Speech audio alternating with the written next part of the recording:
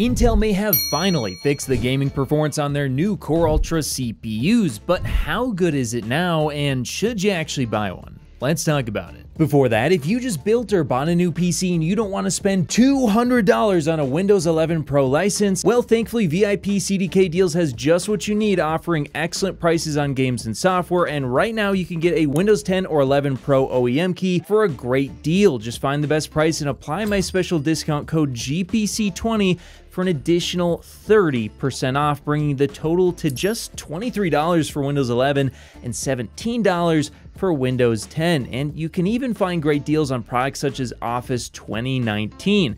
You can also check out securely with PayPal, and once the payment is cleared, you should get access to the code both in your account as well as in your email. In order to activate your new copy of Windows, just search Activate under Windows and type in your key. So if you want to learn more, be sure to click the link in the description below. So initial reviews of Intel's new Core Ultra 200 processors, including the 285K and 265K, were pretty lukewarm because although they had finally addressed the high power consumption and instability of the 14th generation, and the multi-core performance was very good, well, unfortunately the gaming performance actually regressed a bit, leading to Intel falling far behind AMD's best gaming chips. Now, for many gamers, it was definitely disappointing, but since then, Intel's been hard at work fixing the inconsistent performance in games, and just recently, they dropped the 5th and possibly final big fix for Aero Lake, which promises to improve performance. But does it actually, and by how much? Well, in order to get to the bottom of that, I reached out to Intel for a Core Ultra CPU, and to my surprise, they connected me with a local PC builder, Xidax, to send over a whole PC for this review. So the system I'll be testing today is the Xidax X-6. It comes with an Intel Core Ultra 7 265K,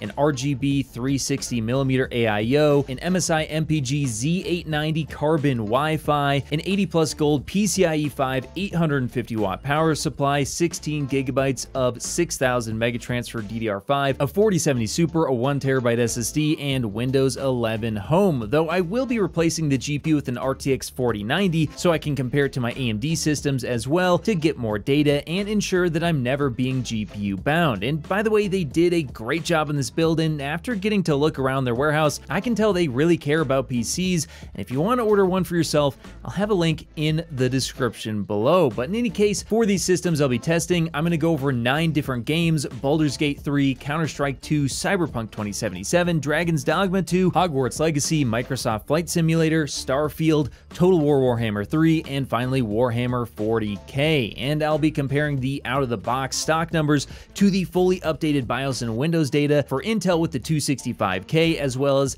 comparing that to a 7800X3D and a 9800X3D. So let's jump into it, and let's start off with Counter-Strike 2. Now this is going to be at 720p native resolution and using high settings, and here you can see at launch we got an average frame rate of 435, but actually after all the updates, that's now jumped up to 502, and that actually brings up the average frame rate by around 15%, and the 1% lows increased from 162 to 180, giving an 11% increase. Now it is still far behind the 7800X3D and the 9800X3D in this particular game, but as you'll see later in the video, it won't always be that way, especially if you're willing to overclock. But now let's move on to Cyberpunk 2077 720p DLSS performance using RT Max, and here they're actually all pretty similar. So in some instances, well, you're just not going to see a huge improvement via these updates, although the 9800X3 and 7800X3 definitely had higher average frame rates. But then moving on to Microsoft Flight Sim 720p native resolution, ultra settings, and once again we're getting a pretty decent uplift, 10% increase versus launch on the average and 16% increase on the 1% lows. But yet again, the 7800X3D and the 9800X3D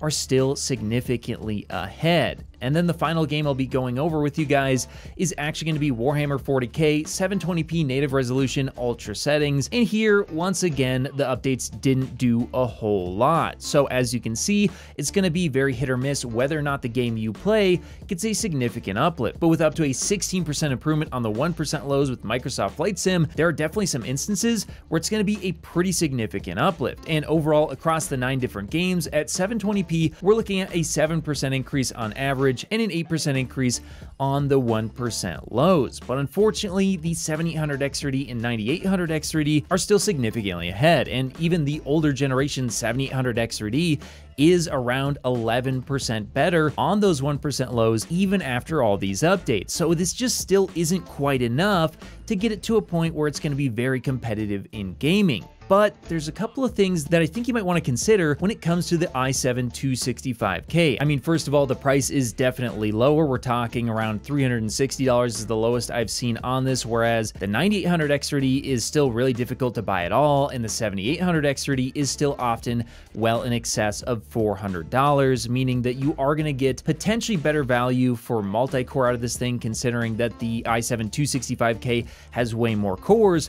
But before we get into the multi-core, first take a look at this overclocking result that I got out of this CPU. Now, I did go ahead and change out the 16 gigabytes of 6000 megatransfer RAM on this system for actually an 8400 megatransfer kit that was sent to me by Kingston, and this kit is absolutely insane. It's one of the new CU DIMM kits, and that alone got me a pretty substantial improvement to the performance, but I also overclocked both the P cores, the E cores, the die-to-die, as well as the fabric clocks, and all those things together in Cyberpunk 2077 got me an enormous performance uplift. We're talking around 30% faster versus launch after all the BIOS updates and overclocking, and 22% faster on the 1% lows. And in fact, it actually made it so that the i7 265K in Cyberpunk 2077 was now getting the best performance on the 1% lows. Now, to be fair, the 9800X3D was still a bit ahead when it comes to the average frame rate, but this is really impressive stuff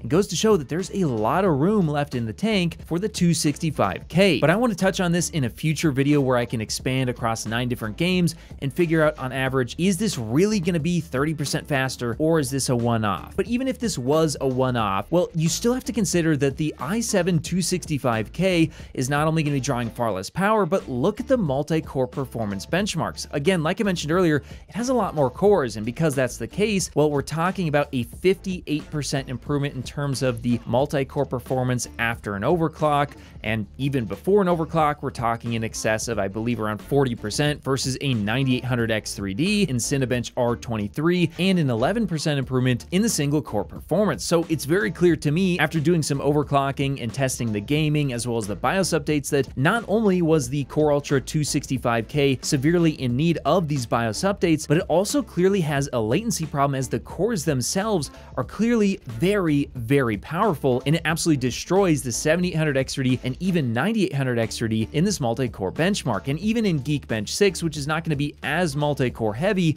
well, it's still around 22% faster, and in the single core performance, it's actually tying roughly the 9800X3D. So on average, it's likely you'll see around 40% better multi-core performance out of the 265K versus something like a 9800X3D, and with much lower power draw, where even in a worst case scenario, I was not able to exceed 200 watts personally. That's a huge improvement over like the 300 watts I was seeing with previous processors, decent gains from the BIOS, enormous overclocking potential, and a far lower price than the 9800X3D, and honestly, even 7800X3D right now. I think the 265K after the updates is actually pretty good. Now, would I say that it's the processor you should go out and buy? No, I don't think that's the case, because quite frankly, picking up an X3D processor and having it just be excellent out of the box, no updates and no overclocking required, is definitely worth something.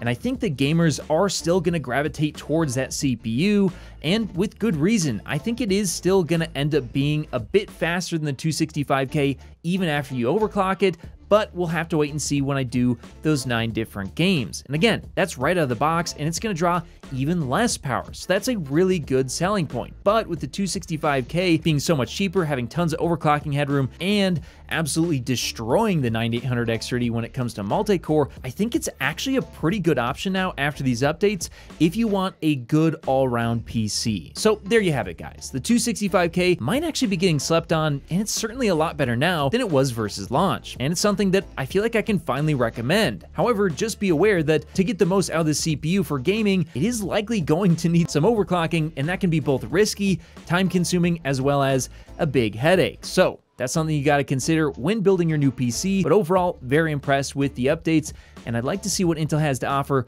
with their next generation to see if it gets even better from here. But hey, that's just what I think. Do you think that the Core Ultra 200 CPUs, especially the Ultra 5 and Ultra 7, are finally good now considering the price and performance improvements that we've seen via the updates? Or do you feel like they're still not that great and you'd rather wait for a next generation chip or maybe buy an X3D processor instead? Let me know your guys' thoughts in the comments below, and of course, I'll see you in the next video. If you made it to the end of the video, be sure to drop a like. Every time you do so, AMD and Nvidia release new GPUs. Also, if you want to see more, check out one of these related videos. You won't be disappointed.